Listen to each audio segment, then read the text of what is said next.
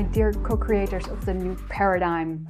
You may have heard said somewhere in the past through one or another teacher or read in a book that in order for you to become the new version of you that you may have eventually become at some point in time, as we look at it linearly, you must have therefore also changed the past. So in other words, the moment you discover that you have changed in the here and now moment, which is the only moment there is, you must therefore also have changed your past, quote unquote, or the idea we have of our past, to have arrived at that moment.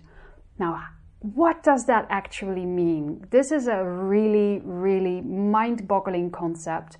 I had some trouble with this too, particularly when I just started channeling Arjun. I had a lot of questions about this. Now, I'm gonna give it a try in this video to explain to you my current day understanding of what this actually means. As you may know, I channel a hybrid ET. His name, or the name that he has given to us to refer to him by, is Arjun. My name is Wieteke, and I'm gonna give it my very best shot to explain to you how when we change, our past has changed too. Let's have a look at that.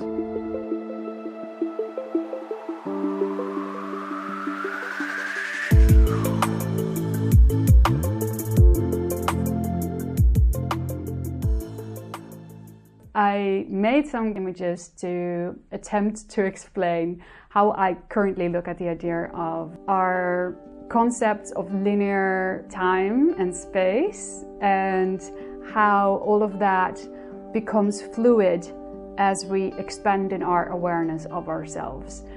So I'm going to talk about what we see when we see physical reality manifest right in front of our physical eyes as it does. I'm going to talk about what we learn to be true about that in our society nowadays, or most of us do at least. And I'm going to talk about possible and probable realities. What's the difference and how does that relate to the idea of what we see unfold in front of us, and what do we dare dream of, for instance. And I'm going to talk about what the effects of all of this is on the idea of incarnations, or the image that we have of incarnations in the classic sense of the word and a more modern, and by that I mean new paradigm sense of the word. And in between I will sprinkle a few snippets of Arjun channelings that have been published on this YouTube channel before, and I will put the links to the sources of these videos in the description below as well. So first coming up is this image, and you should be seeing this wonderful hourglass with this eye in the left side of the image, staring right at the center of it. Now, the idea of this illustration is to explain how we look at physical reality crystallizing, quote unquote, in front of us as it does. So from our human perspective, as we look into the world, we observe one time frame after another unfolding. Now, literally speaking, these would be shifts that actually take place billions of times per second, and these billions of times, the length of time that we would be shifting through in current scientific understanding would be labeled a Planck length. And I will just show on the screen right now how small a Planck length actually is. And it's literally the smallest amount of time that with our current technology and even theoretically we can come up with. So you could say that the still frames of reality that we shift through as we focus on the physical world, quote unquote, surrounding us, are each one Planck length. And we see billions of Planck lengths, billions of still frames shifting seamlessly one into another, creating the picture of the here and now moment as we perceive it in the physical world. So that's what we see. And then we're going to go to the next image. And this one is showing you what we are taught to believe to be true about this particular idea. That's why it also says, in the physical dimension, the experienced now creates the past. This cannot be changed. This is what we're being taught to be true about that. So it's really a collective decision. We are collectively choosing, at least the majority of us, to believe that this is how it works. So as you can see in the hourglass example here, the little red dots create a specific path through the known past, and that path would then be yours. It's the past that you walked, it's the path that you were on, it's what you have experienced as your reality, and that's it. And there's no other realities possible for you. Contrary to this belief is what many channelers and teachers and gurus over the ages have already shared with us before, the idea that there is an infinite amount of pasts that you can actually choose from, and you're not stuck to one idea in any way, shape, or form. So I'm gonna just implement a little piece of Arjun channeling here that goes into the comparison using the imagery of train tracks. This too is an example that has been used by many channels by now. You may have heard it before, but you may not have seen it before illustrated in this particular way. So I would say, let's have a little listen to this, and then we're gonna dive even deeper. You are the one that decides into what direction you will move, quote unquote, next, linearly speaking, which then automatically alters where you think you have, quote unquote, been. All these ideas that you call the past and the future will simply change along with you. And since you are a new person in every single here and now, you are a new person with a new past and a new future. Look at it like a train changing tracks. Right after the change, now what track is right behind the train? You may think it should be the original track, but it has just shifted to another altogether. To take this step a little further, imagine a rotating plateau for trains to shift direction on. Using this rotation device, the train could choose from an entire series of train tracks, all originating from the same spot. Linearly looking at this, all of these tracks will contain the idea of a past and the idea of a future. In other words, a direction to go into and a direction to move away from, looking at this from the perspective of the train, that is. Yet, since there is only here and now, all of them simultaneously coexist, and all of them can be accessed by you through the center point of the rotation device or your personal point of view.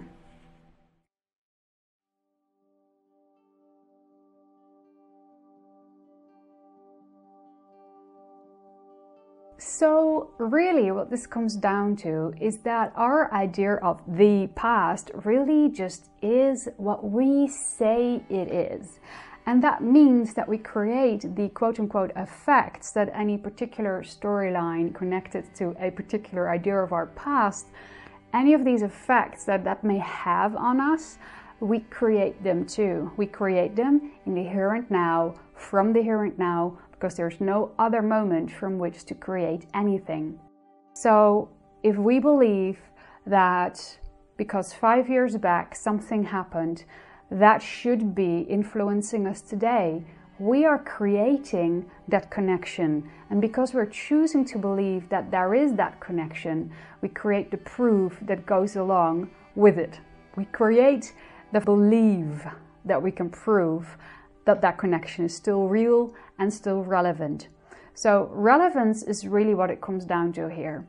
Now let's dive a little deeper. In the next image, you'll see again an hourglass, but this one is showing you all infinite possible realities, probable realities, and highly probable realities. But now you see that all the red dots are flocking around the center point, being the point of interaction with the universe for the observer. So it's in that here and now interaction moment where the connection with the dimension that we are choosing to believe we are living in is being made conscious to us. We are focused on a dimension that we actually create from our own higher self's point of view, from the soul level. But depending on our beliefs and the choices we make in it, so in the dimension that we are focused on, certain probable or highly probable realities flow into and out of our awareness. The idea that we are capable of jumping from a somewhat logically, quote-unquote, predictable, highly probable reality to another one that comes from the, say, spectrum of the infinite possible realities seems very unbelievable to most of us. But the fact that that is actually possible for us is something that we are slowly beginning to get used to whilst we are diving deeper into quantum physics and implementing in our lives the more conscious awareness of using vibration in a more focused manner by focusing on things that we prefer and integrating things we no longer prefer in such a way that they no longer negatively influence our versions of reality. Lastly, I wanted to add here that all fragments that you see in this particular example and any others that you could imagine might be a part of the much bigger picture are 100% unique. So in other words, all of those little dots that you're seeing, none of them are duplicates. There are no copies of any single Planck length, to put it back into those terms again. As I understand from Arjun, there is nothing within all that is not 100% unique in its own specific way. So we can create the idea or illusion of repetition, but really every single moment is completely new, completely unique, and that means that we ourselves too, in every single moment, are a completely new and unique individual being.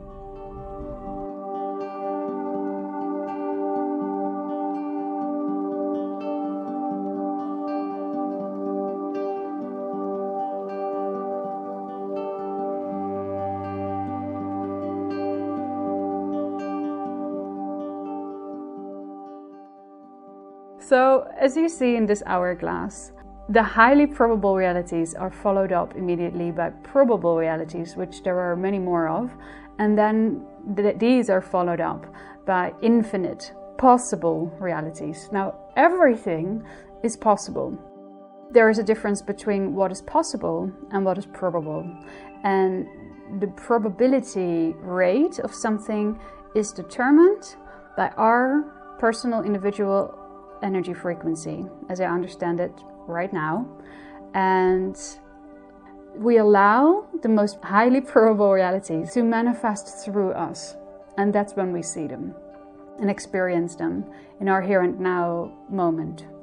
So that's also why this particular illustration says, in the physical dimension, the here and now perception allows into awareness for each individual being at any given moment a range of most probable futures and pasts in order of relevance to assist the overall evolution of this being. So whoever is the observer, whoever is living that here and now moment, they get what they can use most optimally to expand from in a spiritual sense. So let's have a look and a listen to what Arjun has to say about that.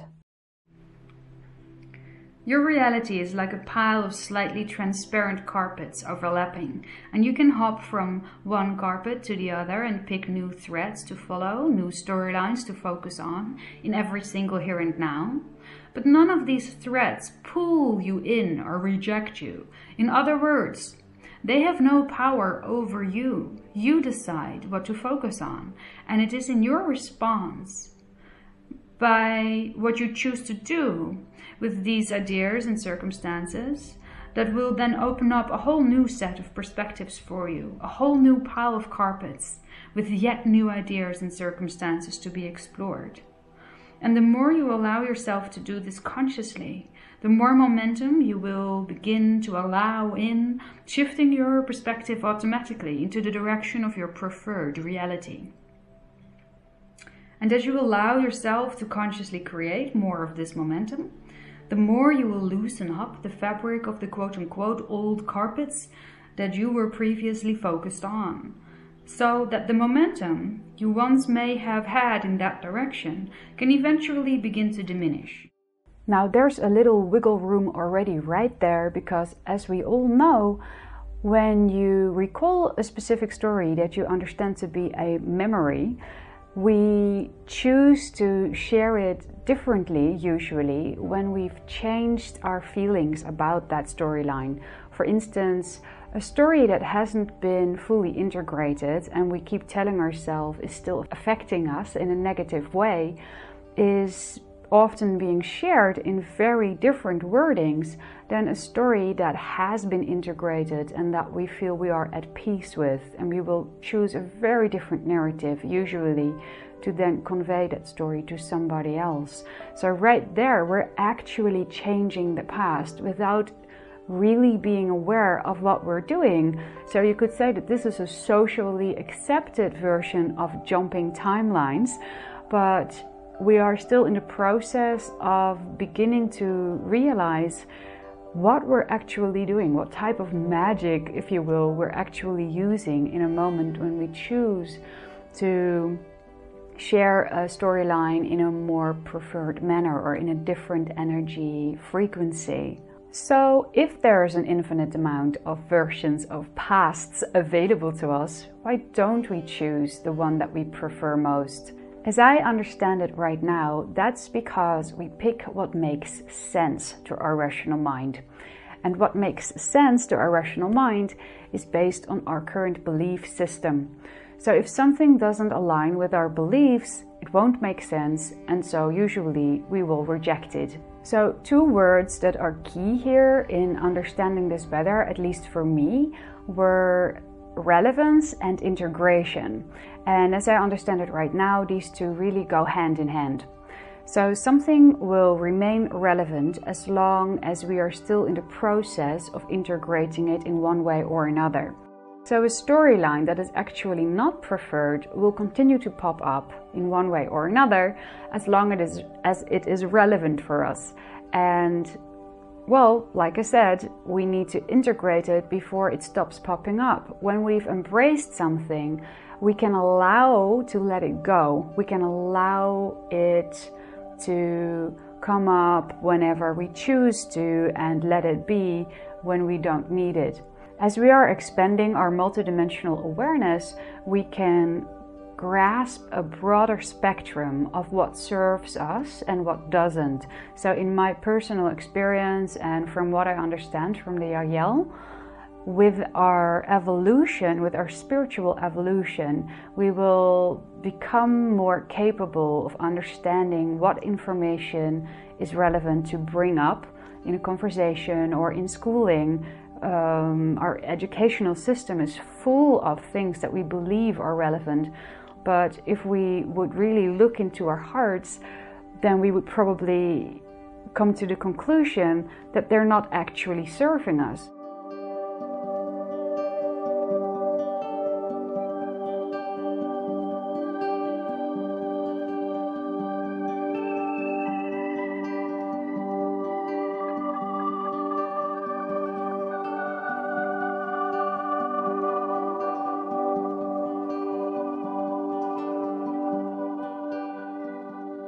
This is what happens, as I understand it now, as we expand spiritually. We will become more present in the here and now moment. That paradoxically brings us a broader spectrum awareness of our multidimensional reality. And with that comes what appears to be a type of forgetfulness, but what is actually a reflection of the amount of information that we have integrated and therefore released, so to speak. It is not clinging to us anymore. It's available when we need it, and it's just not even on the map when we don't. So it becomes more simple, but not less powerful.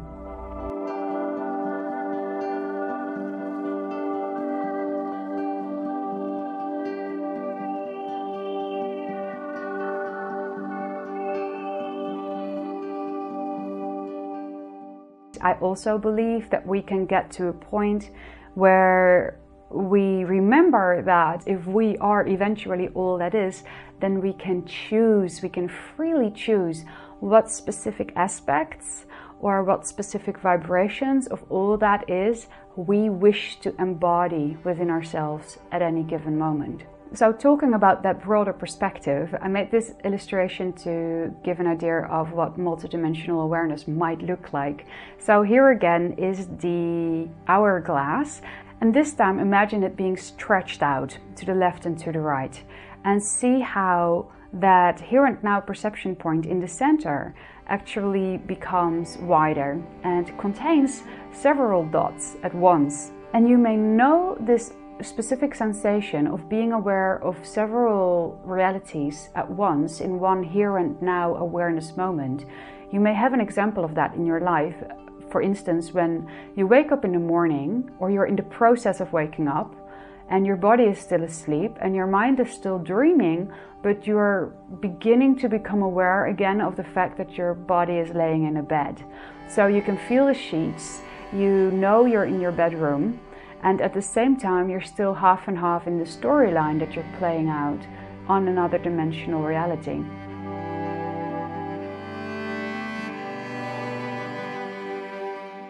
And some people may have had such experiences whilst in ceremonies with plant medicine. People may have had such experiences in a near-death experience or out-of-body experiences during their dreams, during their sleep, even during meditation. You can feel that you are oriented in a different state of awareness and simultaneously understand that your physical body is in another place. So what does all of that mean when we think of incarnation? When we use that broadened perspective of awareness, how does that affect our idea of incarnation, or what is commonly called reincarnation? Okay, so here you see a linearly based two-dimensional illustration that depicts the idea of reincarnation. And in the old paradigm point of view, these would be the lives that you had in the past, quote unquote, and these would be the lives that you will have in the future. And then this would be your physically oriented here and now experience as you are alive on Earth today.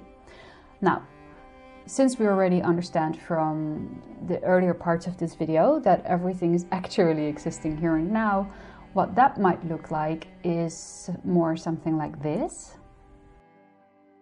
And then this would be a two-dimensional impression of the actual quote-unquote size of our perceived reality, including the quote-unquote flow of the idea of time and space. Obviously, we can't really speak of a size or a directional flow since everything is eventually here and now. But if this would be our reality, the one that we are choosing to be focused in right now, then all lives, future and past, that are possible on the face of this earth would be encapsulated in that. And if there are any other realities available for us, which obviously there are, because there are an infinite amount of possible realities, then they would be wrapping around or would be held inside of this one. You can look at that in many ways, you could depict that in many ways, but this is kind of how I've got it in my own head. I see it as a huge set of infinite Matryoshka dolls that you can continue to play with until the end of times, because new realities continue to appear again and again and again, and even spring forth one from the other and so on. So that would be closer to what reality, quote-unquote reality, what existence looks like, as illustrated in my impression of this idea. So back to the incarnational chart. As I understand it so far, the relevancy of, say, guides and future or past lives that quote-unquote surround us are determined by the energy frequency of our personal energy field. So let's just add that idea to this picture. So as we are incarnated in this lifetime, we have a specific energy field which contains our soul themes, it contains lessons that on a higher level we are still curious to play out or learn something from, encounters that we are yet to have, and all multidimensional aspects of our greater being, as our source obviously is non-physical and always flows through us and eventually contains all that is. But within this individual incarnation, we have an energy field that emanates a certain wavelength, and with that wavelength resonate a specific amount of quote-unquote guides, or a specific set of energy beings that are assisting us on our journey from the non-physical at any given time. So in this example, that group of most relevant guides would look a little bit like this. They would be surrounding us most closely. So they would be a perfect match to the energy field, the lessons that we are currently learning, and so forth. So since we shift through time and space, and since with every single shift we are an entirely new human being, there will be other guides relevant for us to cross-connect with. And so this is a malleable team right here. Arjun often says there are some in the field and some on the bench, and then that too keeps fluctuating, a little bit comparing it to the idea of a playing field. So as we evolve, there may come a time where at some point one of the guides that is actually quite near to us becomes less relevant and they move away. And then perhaps another guide that right now seems to be relatively quote-unquote far away from us, linearly looking at this, may suddenly become more relevant and actually move in there and become one of our closer teammates, so to speak, in the game of life. And this is constantly fluctuating. The idea that you cannot detach, that you are incapable of detaching from a specific energy overlap with a past or future life or any one of your non-physical guides, is an old paradigm point of view, as I understand it right now. And the idea that this can fluctuate in any given moment, depending on where you are in your personal evolution, that would be the new paradigm point of view for this. A really fascinating little side branch to this idea is the energy field of a person who has multiple personality disorder can entirely shift, completely shift to an entirely different type of energy field within a second. Their connections to guides around them, the composition of that can also change in the blink of an eye. Not only does that change within the blink of an eye, but also do a lot of their traits as a human being in the physical whilst they're undergoing these type of shifts. I've heard about people from one moment to the next shifting to a different type of handwriting, actually letting go of certain allergies that they might have, going instantaneously from being absolutely drunk to completely sober, having on their body physical scars or no scars, and even going from bad vision or blindness to being able to see. There's also been mentioned changes in eye color, or even the appearance and disappearance, and I mean literally within seconds, of tumors that one of the personalities had and another one did not have. A few of these cases are being discussed in a book called Multiple Personality Disorder: From the Inside Out. I believe that people who have multiple personality disorder are in a way showing us what is possible for us. In a way, they are reminding us of, in a sense, the magic of life, of our interconnectedness, of the fact that we all mirror and eventually contain each other, that everything is energy and that our reality is a lot more malleable than we think it is. They are, in a sense, quite so the embodiment of this line of thought, in my opinion. So to wrap this all up, all of these aspects are part of what I currently believe it means when somebody tells us that when you find you are a different person, your past must have changed too. I can see how when I've changed my energy frequency to allow in another set of circumstances, the amount of probable pasts that may have linearly led me up to that point contains an infinite amount of alternative available routes. And yes, I can see how higher dimensional beings may drop this overview concept here and there in the many reminders they provide for us, so we may remember our true nature. And at some later stage in our evolution, who knows, this may just be common knowledge. But would I choose to use this concept to cheer up a friend in need of comfort by saying, hey, why don't you just shift into the version of you that was never sad to begin with? Well, maybe, but only if I knew for certain that they had my sense of humor and they weren't all that sad to begin with.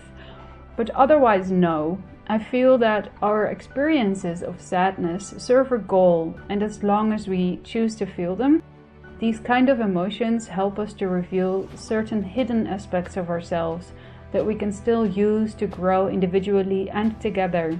Call me crazy, but I like our human path of exploration.